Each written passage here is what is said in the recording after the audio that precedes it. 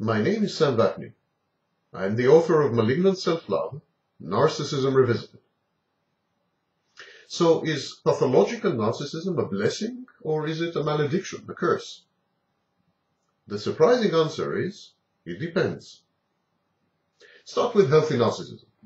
Healthy narcissism is a mature, balanced love of oneself, coupled with a stable sense, of self-worth and self-esteem. Healthy narcissism implies knowledge of one's boundaries and a proportionate and realistic appraisal of one's achievements, strong points, and traits.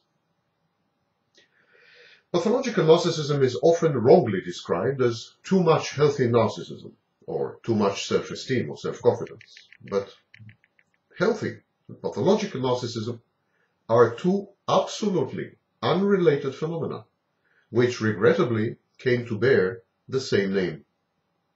Confusing pathological narcissism with self-esteem or self-confidence betrays a fundamental ignorance of both.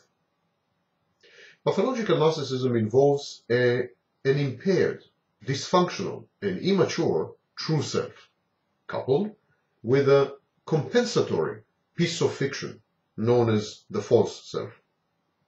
The sick narcissist's sense of self-worth and self-esteem derive entirely from audience feedback. The narcissist has no self-esteem or self-worth of his own. He has no such ego functions coming from the inside. In the absence of observers, when the audience disperses, the narcissist shrivels to non-existence, and he feels dead. He feels that he is disintegrating. Hence the narcissist's predatory habits in his constant pursuit of narcissistic supply. Pathological narcissism, therefore, is also an addictive behavior, without which the whole precariously balanced house of cards known as the narcissist tumbles down. Dysfunctions are reactions to abnormal environments and abnormal situations. Abuse, trauma, even smothering and doting. All these are abnormal situations which normally produce abnormal reactions. Paradoxically, the narcissist's dysfunction allows him to function. It compensates for lacks and deficiencies by exaggerating certain tendencies and traits. It's a little like a blind person. When you can't see, you overcompensate through the sense of touch or through the sense of smell. It's the same with the narcissist. Pathological narcissism is a result of oversensitivity, the repression of overwhelming memories and experiences, and the suppression of inordinately strong negative feelings such as hurt, envy, anger, and humiliation. Narcissism buries all these deep inside and then springs forth in the form of the false self to help the narcissist to function somehow. That the narcissist functions at all is because of his pathology and thanks to it. The alternative is complete decompensation and disintegration. In time, the narcissist learns how to leverage his pathology, how to use it to his advantage, how to deploy it in order to maximize benefits and utilities. In other words, how to transform his curse into a blessing. Narcissists are obsessed with delusions of fantastic grandeur and superiority. As a result, they are very competitive. They are strongly compelled, where others are merely motivated. Narcissists are driven. They are relentless, tireless, and often ruthless. Sometimes narcissists make it to the top. But even when they do not, they strive, and they fight, and they learn, and they climb, and they create, and they think, and they devise, and they design, and they conspire. Faced with a challenge, the narcissist is likely to do better than non-narcissists simply because he cannot afford not to. Yet we often find that narcissists abandon their efforts in midstream, give up suddenly, vanish, lose interest, devalue former pursuits, fail, or slump. Why is that? It's because narcissists are prone to self-destructive and self-defeating behaviors. First, there are the self-punishing and guilt-purging behaviors. These are intended to inflict punishment on the narcissist and thus to instantly relieve him of overwhelming anxiety which accumulates along the way. This is very reminiscent of the obsessive-compulsive behavior or disorder. It starts when the narcissist feels guilty. This could be an ancient guilt, sexual guilt, as Freud thought, social guilt. Whatever it is, in early life, the narcissist internalized and introjected the voices of meaningful and authoritative others, parents, role models, even peers, that consistently and convincingly judge him to be no good, blameworthy, deserving of punishment or retaliation, bad or corrupt. They kept telling him that, and he kept believing them. This normally fosters a sense of guilt. The narcissist's life is thus transformed into an ongoing trial, permanent trial. The constancy of this trial, the never adjourning tribunal, the proceedings, this is the punishment.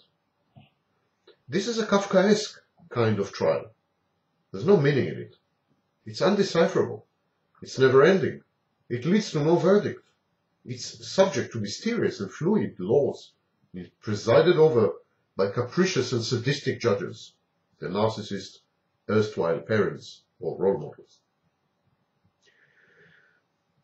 This type of narcissist masochistically frustrates his deepest desires and drives, obstructs his own efforts, alienates his friends and sponsors, provokes figures in authority to punish him, to demote him or ignore him, actively seeks and solicits disappointment, failure, or mistreatment, and relishes them, incites anger and rejection, bypasses or rejects opportunities, and engages in excessive self-sacrifice.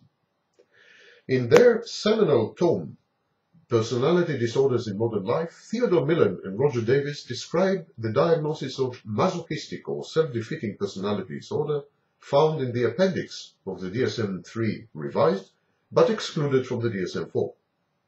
While the narcissist is rarely a full-fledged masochist, many a narcissist exhibit some of the traits of this masochistic personality disorder. But this is only one group or category of self-defeating and self-destructive behaviors. There are others, for instance, the extracting behaviors. People with personality disorders in general, and narcissists in particular, are very afraid of real, mature intimacy. Intimacy is formed not only within a couple, but also in a workplace, in a neighborhood, with friends, while collaborating on a project, and in myriad other circumstances. Intimacy is another movement, which is a result of interactions in constant and predictable, safe propinquity. Personality disordered people interpret intimacy as counterdependence, emotional strangulation, the snuffing of freedom, a kind of death in installments, slavery. They are terrorized by intimacy, and to avoid it, their self-destructive and self-defeating acts are intended to dismantle the very foundation of a successful relationship, the essentials of a career, the rudiments of a project, the underlying friendships.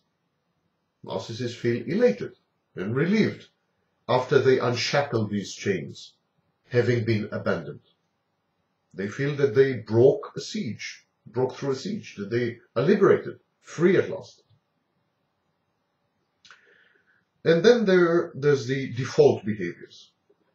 We are all to some degree inertial, afraid of new situations, new opportunities, new challenges, new circumstances, new demands, and in general, afraid of the new. Being healthy, being successful, getting married, becoming a mother, someone's boss, becoming a father, all these often entail abrupt breaks with the past. Some self-defeating behaviors in the narcissist are intended to preserve the past, to restore it, to protect it from the winds of change, to self-deceptively skirt and avoid promising opportunities while seeming to embrace them. Moreover, to the narcissist, a challenge or even a guaranteed eventual triumph are meaningless in the absence of onlookers. He needs observers, he needs spectators, he needs audience to render everything he does, everything he accomplishes, of some meaning. The narcissist needs the audience to applaud, affirm, recoil, approve, admire, adore, fear, detests, in short, attend to him. He needs attention. Narcissist craves the attention and depends on the narcissistic supply that only others can provide. The narcissist derives sustenance only from outside. His emotional innards, his inner landscape, is hollow, moribund, and dead. It's a wasteland. The narcissist's enhanced performance is predicated on the existence of a challenge, real or imaginary, and of an audience. So this linkage, known to theoreticians since Freud, is what underlies the narcissistic pathology. Ultimately, most narcissists end up failures and losers. Three traits conspire to render the narcissist a failure and a loser: his sense of entitlement, his haughtiness and innate conviction of his own superiority, and his aversion to routine. Start with the sense of entitlement. The narcissist's sense of entitlement encourages his indolence, his laziness. He firmly believes that he should be spoon-fed, and that accomplishments and honors should be handed to him on a silver platter, without any commensurate effort on his part. His mere existence justifies such exceptional treatment, he says. Many narcissists are underqualified.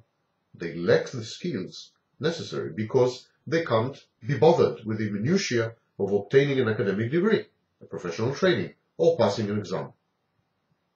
The narcissist's arrogance and belief that he is superior to others, or whom he typically holds in contempt, in other words, the narcissist's grandiose fantasies, hamper his ability to function in society. The cumulative outcomes of this social dysfunction gradually transform the narcissist into a recluse and an outcast. The narcissist is shunned by colleagues, employers, neighbors, erstwhile friends, and finally, even by long-suffering family members who tire of his tirades, rants, and grandiose schemes, which never come to nothing. Unable to work in a team, to compromise, to give credit where due, to strive towards long-term goals, the narcissist, skilled and gifted as he may be, finds himself unemployed and unemployable, his bad reputation preceding him. Even when the narcissist is offered a job or a business opportunity, he usually recoils, bolts, and obstructs each and every stage of negotiations or the transaction. But this passive-aggressive, negativistic and masochistic conduct has nothing to do with the narcissist's aforementioned indolence and laziness. The narcissist is not afraid of some forms of hard work. He invests, for instance, inordinate amounts of energy, forethought, planning, zest, and sweat in securing narcissistic supply. So he is not innately lazy. He is just lazy in certain things and in certain directions. The narcissist's sabotage of new employment or business prospects is owing to his abhorrence of routine. Narcissists feel trapped, shackled and enslaved by the quotidien, by the pedestrian, by repetitive tasks that are inevitably involved in fulfilling one's assignments. Narcissists hate systematic, methodical, step-by-step, long-term approach. Possessed of magical thinking, narcissists would rather wait for miracles to happen than just make them happen. Jobs, business deals, and teamwork require perseverance and tolerance of boredom, which the narcissist sorely lacks. Life forces most narcissists into the hard slog of a steady job or a succession of jobs. Such unfortunate narcissists, coerced into a framework that they resent, are likely to act out and to erupt in a series of self-destructing and self-defeating acts, as we've described above. But there are other narcissists, luckier ones, those who can afford not to work.